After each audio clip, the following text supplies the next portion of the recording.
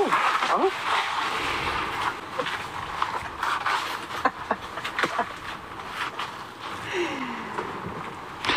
Right, we're now into the realm, people, of trying to find things in here to show you that you haven't seen before because we can't go outside.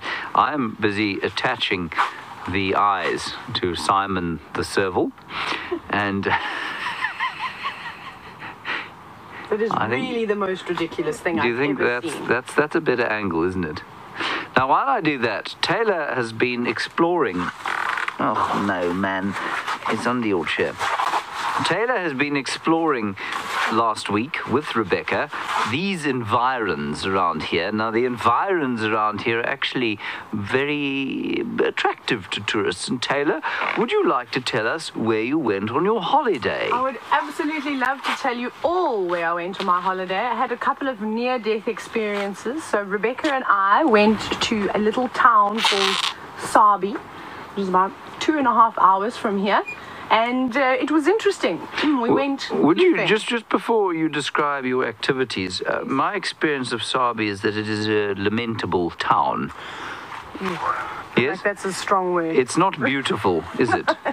No, well, once you move away from the town, and the bustle of Sabi, which is it consists of about 2 or 3 streets. Yes.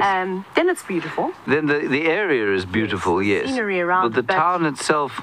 Yes. Has well, it leaves a lot to be desired, really. No. Yes.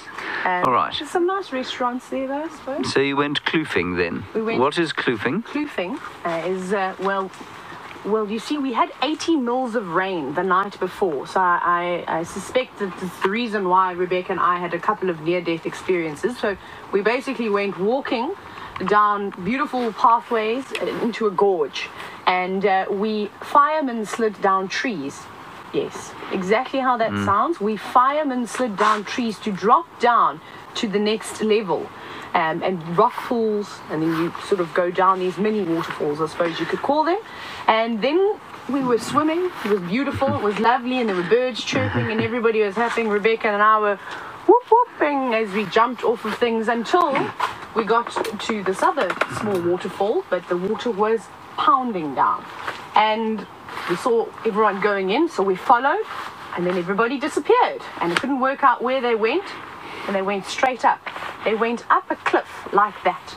So I'm looking, going, okay. Now I couldn't breathe because the water was pounding down so hard. So I had to go out and give myself a pep talk and say that I could do it. Went back in again, and then started making my ascent up this steep cliff. Steep cliff, my spoonerism for the day. I think we went up about 10 meters, maybe 12 meters. We climbed up this wall, dripping. I thought my nails were going to bleed. I was holding on so tight. And that's where I got my little boo-boo from. Your boo-boo? I got it, yes. I have a boo-boo on my finger. It's very sore. It's not very nice, though.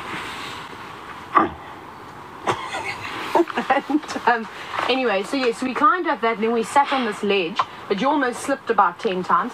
It was quite beautiful. The water had a massage on your back, and we sat there for a bit. It was like I was in a hurricane, but the coming down part was very difficult. You had to go down, bum against the side of the cliff. Now you're holding on, nails digging in again, but it was exciting. So was this a guided experience, or were you and Rebecca guiding yourselves? If Rebecca and I had to have guided ourselves, we would still be there. Yes. You'd have to send out a search party. We probably would be very hungry. Possibly the coroner as well. And the coroner, definitely. I don't know. We'd have to be helicoptered out. Really? Yes, but then we swam along. We survived. Obviously, we survived, and we got to a beautiful waterfall called the Mac Falls, which was unbelievable. I couldn't even begin to tell you how tall the waterfall was, but we climbed up rocks about 20 meters or so, maybe 25 meters. Rebecca was very brave. She went all the way to the top, and she jumped off.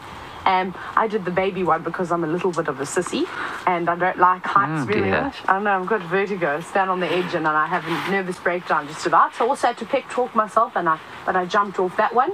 And then the fun part started where we had to climb up rocks, and because of all the rain, everything was very slippery, lots of clay in the soil. It was a lot of fun, and I complained a lot on the way up because I was tired. So poor Rebecca had to listen to me moan about how exhausting it was going all the way to the top. But we survived, and I'll probably go and do it this coming week again. Right, now the point of that story, of course, is to show, A, that Rebecca and Tayla are very adventurous women, and the second part of that, of course, is to demonstrate to you that around this area, into the mountains, there are some really spectacular spots. A lot of people come to the Kruger and then disappear, but if you spend a bit of time away from the Kruger and in the mountains, there are some beautiful, beautiful spots full of history and full of interesting places to go and visit. And of course, there is the town of Pilgrim's Rest around here, which is an interesting place. It's a sort of it's an old mining town that they've reconstructed or attempted to reconstruct in its sort of original form. It's quite fun to go and see how they used to find gold in this area. They didn't find a great deal of it. Many people, cooked their geese, as it were, in and around this area. And that's all I have to say about Pilgrim's Rest. Do you have any